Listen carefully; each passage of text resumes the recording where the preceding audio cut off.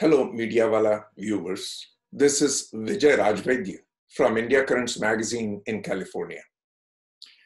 What I am going to say today may sound strange.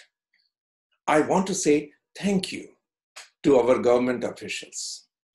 We have criticized them, found fault with them so often that it has become our second nature.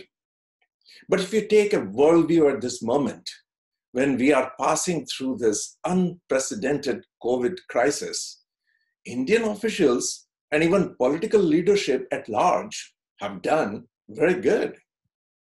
If you don't believe me, just compare America and India. India has 4 times the people as America, and they are all squeezed in 1/3 of the land area America has. Now, look at the COVID cases in both countries.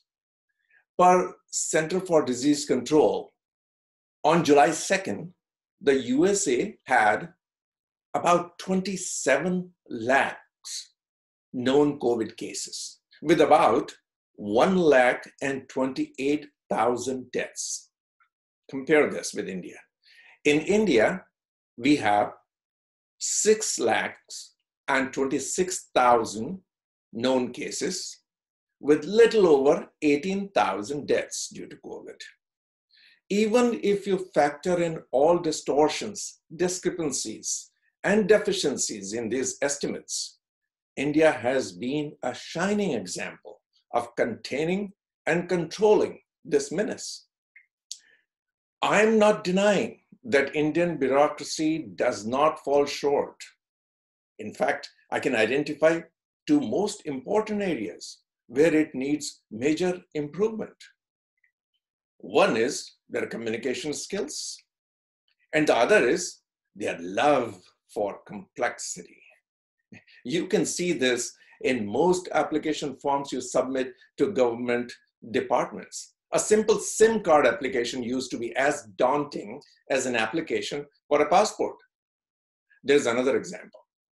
This year, the Revenue Secretary raised income tax slabs from 7 to 9 because it would be highly inequitable if there were only 1 or 2 slabs. Quite right. But I had a feeling that his desire for a more complex tax structure was originating from his education. I correctly surmised that he is an engineer, which a quick check on Google confirmed. I am an engineer, so I know we engineers love complexity, and engineering doesn't train you to be a good communicator. Our administrative services have a lot of engineers. They retain their characteristic engineering attitude. However, management and administrations work best on the principle of simplicity and good communication. Engineers are not at fault here, but the training of our officers definitely is. Complexity and poor communication leads to errors, and errors cause inefficiency. Inefficiencies in the system encourage unethical conduct. But it may be easier to deal with complexity than poor communication. Let me explain. In the days of Aadhaar and digitization of information, complexity can be hidden from the users. If you can eliminate manual tax assessment and replace it with an electronic system, complex tax structure will cease to be an issue. The Revenue Secretary can have more than 9 tax slabs, all the way to infinity, to be fair.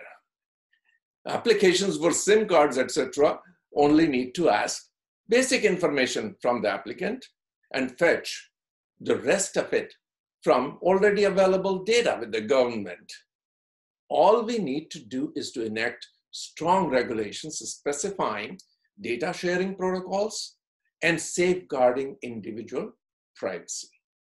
However, there is no easy alternative to hide bad communication. they have to retrain. And there, even a chai wala can teach a thing or two about good communication.